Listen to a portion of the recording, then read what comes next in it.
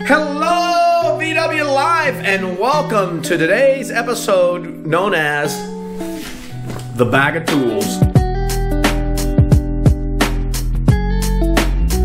Ladies and gentlemen, everybody needs a bag of tools when they're driving a vintage Volkswagen. Now, as always, you know us, we go way too far. I'm what you call a belt and suspender kind of guy. So that means we have way too many tools. Usually if you have a screwdriver and a pair of pliers, that's what most people have.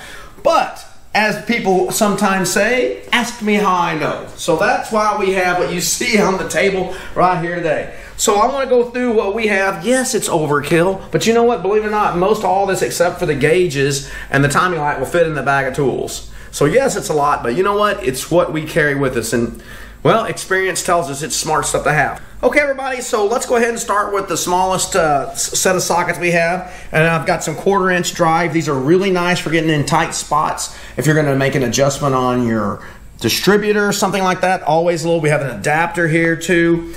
This is interesting right here. This is a oddball size deep thread 11/32. This actually fits on the square head screws on your coupler on your shift rod. Notice the bags that I have here. That's how I keep everything kind of semi-organized. So I have the 1/4 bag, 3/8 drive, and 1/2-inch drive. 3/8 are very handy when you're breaking loose a little bit larger items. I always use a 13mm. I just leave it on the extension right there so it's ready to go, because that's probably the most commonly used in Volkswagens. On the 1/4 drive, we have the 10 already hooked up. Then, of course, you're going to always need, if you don't have a 17mm for your transaxle, you will have this goes on to the 3/8, so I can add transmission axle fluid right there with that. Then we get into the 1/2-inch drive. These are the ones we use, of course. Already have this hooked up, 19. This is for our lug bolts, so if we need to change a tire real quick, we can do that. We've got 36 and the larger sizes for the crank pulley. Also our sizes here we have for the generator pulley. So these takes care of our sockets, and of course the bags really make it easy to kind of keep it organized and things like that. That's a good thing for us. So next up, let's look at some of our other items here. We have some screwdrivers, Phillips head, got some big different size Phillips heads, really tiny ones, and some large one. This is good for like your door, on your split bus. We've got some straight blade. You always need these too. On the plier department, just a couple of easy things, some side cuts, needle nose, little small channel locks. These are a set of reversible snap ring pliers. Yes, I know it's a little far-fetched, but one time we were rescuing a single cab and we didn't have these with us. So now, guess what? Now they're inside there because we needed these to pull off the axles, believe it or not. This is our newest addition. This is kind of a neat little deal here. It's sometimes hard to get, but this actually helps you remove the fuel line hose from the fuel pump and the carburetor without kind of jiggling it back and forth. You just put it in there and it just actually just pulls the hose right back. What a neat little thing. So everybody got those as Christmas presents this year. Ha ha ha. So we're going to put a link down below for this tool so you can go on Amazon and order one of these. They're made in the USA. It's a Lisle, L-I-S-L-E. They're only about 10 bucks. No, wait, they were like 30 bucks. That's why I told everybody I bought them for their Christmas presents. But no, nonetheless, these are really kind of cool little deals for you guys. Let's look at over here. Got a set of vice grips, round and needle nose. And remember, what's my go-to line? Ask me how I know you need a pair of these. One time, Jake and I were out driving Jerry. We had a clutch cable failure. And believe it or not, where it broke, it actually fell off right there, and we lost the nut too. This is way before, a long time ago. We'd had a lot of spares. We didn't have our nut to go on the new clutch cable, so we actually had to just crunt this on, and away we went. We drove it till we could find a new nut to go on a clutch cable there. Here are some more, another set of snap ring pliers, another set of, and of course some crimpers here, and some wire strippers. Those are always handy too. Let's look over here. We got various sizes and Allen heads. If you need a set of these Allen wrenches, here's just another big 17 for getting to that transaxle if you need that. I'm not real sure why I have a wood chisel in there, but if I ever need to do wood chiseling, I have that in there. This is weird. You would not think sometimes you would need a iron file, but sometimes you might get something that might be get a little worn or something like that, and then you want it to fit back in there. A file is nice to have. Look at this right here. I know, another stretch, but if we ever cut a tire down or get something and we're out where we need to plug a tire, we have plugs and a tire patch repair kit. Just a simple thing here. Some punches if you need to get in there and punch something out. Here's our rear axle knockers, or what, can I say knockers? I don't know if that's okay. Anyway, that's what you do with these things. Here's your small nut and your big nut. I said knockers and small nut and big nut all at the same time. I don't know. Sorry about that. All right, guys and gals. So the next thing we like to have, of course, is a nice set of combination wrenches in metric, and all the way up to 21. Sometimes you got to be careful. Sometimes that generator nut might be a 19 or 21. So it would be a horrible thing to be out there, have a set of ready to go. You got a nice generator belt and everything, but you don't have a 21. And so you're like, you're stranded. So make sure you have a 21 or a 19 in your kit. And I go all the way down. We got a nice little pocket knife here and a razor blade. These C-clamps, you ever need to clamp something, you just never know. They're small enough that they would work similar to like the vice grips would work. And what we see is, as all this that you've seen fits into the bag of tools here. And of course, the bag of tools has been around a long time. I don't know, this was an Army surplus bag. I think it might have been, I've heard it was like a tank commander's mechanics bag or something like that, but you could probably find these. We'll see if we can find it and put a link to these for you guys to look down below on that. But this is everything that fits in the bag of tools. And I mean, you can see it's very handy. It's a little heavy, but man, and you have everything you need right here in the whole bag of tools. So let's look at some things that we do also carry in our bus along that same line, but don't fit in our bag of tools that you might run into. First and foremost, of course, is a timing light. And I always like to carry a timing wheel too, because I might run into somebody on the side of the road that I'm helping out or something like that may not have a degree pulley, or maybe have something else. We can run this up there and at least get a pretty good eyeball, get them timed and ready to go along that line. But of course, before you do any kind of timing, if somebody's running points, we want to run and use our dwell meter here. And this is an old vintage dwell meter from Sears, works like a champ. But if you're running points, you got to set your points first with your dwell, then you do your timing, because otherwise it'll throw your timing off. A couple of other things we have here, kind of unique.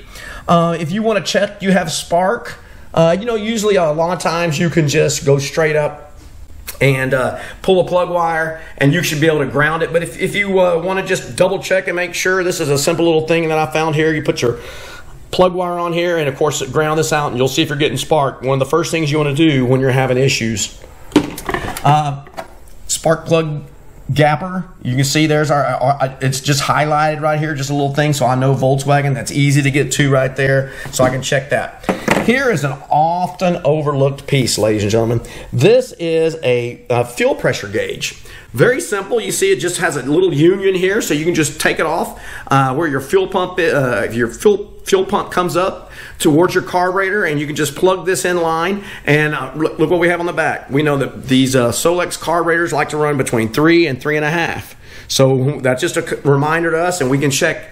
This is probably one of the biggest issues with runnability in your air-cooled Volkswagen right there for sure, is too much fuel pressure, because that's usually what happens with a lot of aftermarket pumps. Let's continue down the line here. A couple of other things we have. We have some wheel chocks if we have to change a tire or something like that. I just want to be safe. Hey, look, straight up, a lot of you guys sometimes, I know this, get some parking brakes that may not be working too good. You don't want to have any kind of accident, have this thing roll over you. It might hurt. So get you some wheel chocks and throw in there. Here's a little things. These we use on our way back when we're traveling to Big Bend on the interstate. You can see these little guys, that they are very nice little flashers. These are available at Harbor Freight. They have a magnet on the back, and just something to put in your back window if you're traveling at night or something like that, foggy conditions, because you know, even though we're running LED tail lights, any kind of extra lighting you can have is a good thing to have for sure. And always remember too, very much if you're on the side of the road, take one of these out, just turn it on if you're broke down or something like that. Or just changing your tire, or you're just resting, whatever it is, you want to use these. This is a good little thing just to keep you safe. Let's look, and see what you couldn't have a bag or a safety thing without duct tape. That's just another thing. This goes back to those supplies we had in our previous episode when we talked about supplies, but a nice thing of duct tape, easy to get to. You never know when you're going to need that. You see we have here is our pump for our transaxle fluid. This is just screws onto the top of the, I think it's a gallon jug that you want to make sure you're running. and that's a whole nother episode one of these days where we'll have a discussion on what kind of axle fluid to use. But we always use GL4, but this is the pump. It's sealed up in here because that axle fluid is some nasty, nasty stuff. You don't want to get that all over everything. So everybody, we got one little other thing we want to touch on here as far as in our bag of tools, and it's what we call the go-to bag. You always need a go-to bag because, hey, do you want to dig through all this stuff looking for something? I don't. So what I have here is a little bag. It's like a little bank pouch kind of thing, that money pouch from a bank. Look what we have here. This is your test light. You've got to have one of these in your go-to bag. Easy to access because 9 times out of 10 you're going to be chasing a little electrical gremlin. You can see if you're getting power wherever it is. Hey, I'm not getting power to the coil. Well, this is how you can verify that real easily. So whatever it may be. Flat blade and a Phillips screwdriver. Easy access. That's our keys right there. Look at these are probably your most commonly, not probably, these are your most common size. We have an 8mm, that's your barrel nut on your carburetor. 10mm, that's your adjusting your distributor. 13, that's about everything else on a Volkswagen. If you get into other things, we go back into our bigger bag. Here is a feeler gauge. We've got our 3 main things here: valves, points, and spark plugs. They're already here. Look, I've got everything else closed up. Yeah, it's a nice little kit, but I've got these 3 because these are my go-to that I'm going to be using it all the time. They're right here.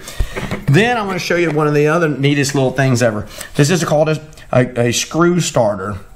And it is the most wonderful thing if you're trying to put in those little bitty screws on your points inside your distributor, because it goes in there and it's spring loaded, and you just, it'll hold your screw. And it's, yes, a magnet works, has a magnet on the other end. A magnet works great too, but this is a positive lock and holds that screw in place, and you just drop it down in there, turn it in your distributor, and then come back in with your flat blade and tighten things up. So that's a good, and actually we have 2 of those. We got a small one and a large one. But these little screw starters are really nice, and we'll put a link to these for you for sure. And all this fits into what we call our go-to bag again. Easy peasy for you guys to use. That way, those are the most common things you're gonna, yeah, do you need all this other stuff? Hey, sometimes you might. You just never know. So, ladies and gentlemen, today's episode talking about the bag of tools. We sure hope you guys enjoy this. And if you have any questions or anything like that, please ask us in the comments. And if you have any other additions, that things we might be missing, please put it down in the comments. Because you know what? Nobody wants to be stranded because they don't have this or that. And that's what this is about. We want to help you guys with the Volkswagen community. That's what VW Life's about, helping everybody in the community. So that's what you're looking like right here. A couple of things we want to say also. Thank you so much for your subscribing. Make sure you tell your friends, tell your aunts, tell your everybody out there about VW Life and the subscribe button. I noticed something the other day that I was showing somebody at work the other day. If you subscribe, you are subscribed, but there's also a little bell on there. If you'll click on that bell, then it'll send you a notification. Okay, so make sure that little bell has little things kind of like it's ringing, and that'll send you a notification every time we release a new video. Ladies and gentlemen, thank you so much today from VW Life. We shall see you soon.